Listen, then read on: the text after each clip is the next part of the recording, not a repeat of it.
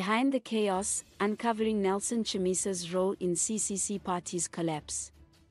In announcing his stepping down as leader of Citizens Coalition for Change CCC last month, former leader Mr Nelson Chamisa pointed fingers at everyone for the chaos that rocked the beleaguered party except himself.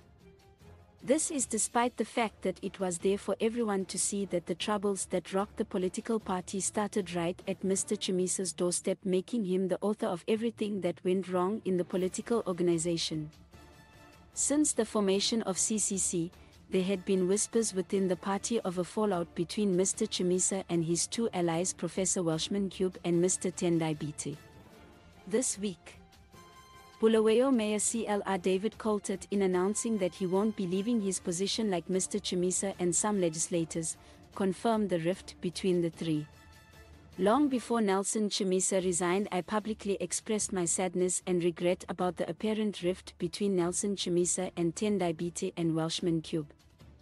All three of these men are friends of mine with whom I have been in the trenches ever since the MDC was launched on the 11th of September 1999, said CLR Coltert. In order to alienate the two from any leadership positions, Mr Chamisa reportedly avoided an elective Congress, which only caused more problems in the opposition party.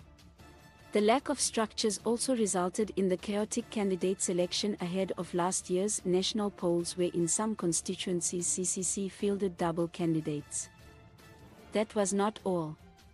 At the nomination court, some candidates failed to file their papers on time, resulting in due to the party's chaotic systems.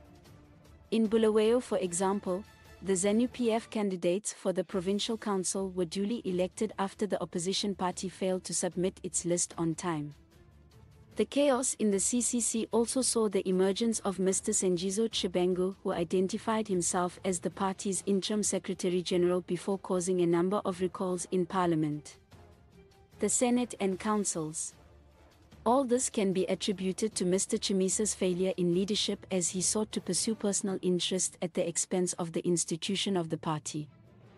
However, announcing his resignation from the embattled party, Mr Chamisa made no mention of all these factors but opted to blame the ruling ZANU-PF for his problems.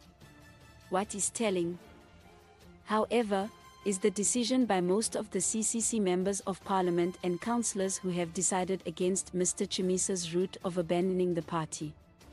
It is clear to them, as it is to the rest of Zimbabwe and indeed the world, that no one but Mr Chamisa destroyed CCC.